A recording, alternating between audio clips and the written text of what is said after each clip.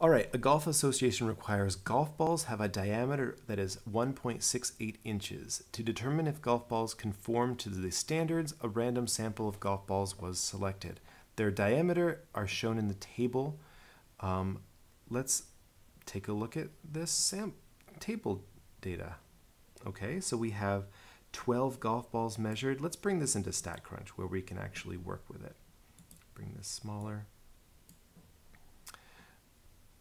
Okay. Because the sample size is small, the engineer must verify that the diameter is normally distributed and the sample does not contain any outliers.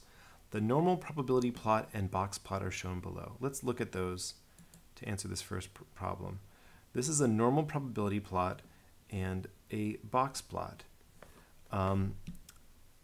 Now the box plot doesn't indicate any outliers.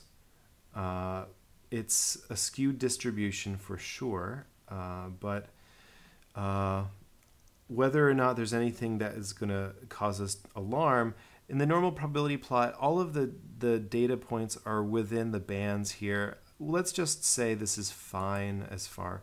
I would say that the conditions are fine. There's no reason to assume the distribution it's coming from is not normal, so let's just say yes, that's fine. What we want to do is do this hypothesis test. Do the golf balls conform to the standards? Conduct a hypothesis test using the p-value approach. So the null hypothesis is that the population mean equals 1.68. The alternative is that the golf balls, the mean width does not equal 1.68. If it's higher or lower, that means it doesn't conform to the standards. So that's why we're choosing a two-tailed test for this problem. Let's get a test statistic. So let's move over to StatCrunch. And under the stat menu, we'll do a t-stat, one sample with data.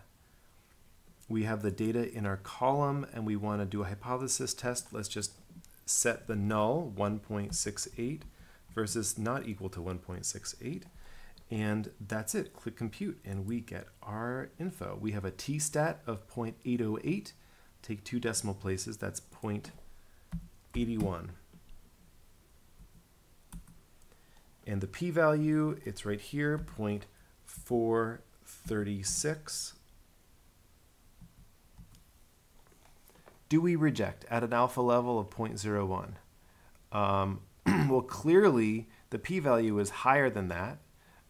So whenever the p-value is greater than your alpha level, we do not reject. So there is not sufficient evidence to conclude the golf balls do not conform.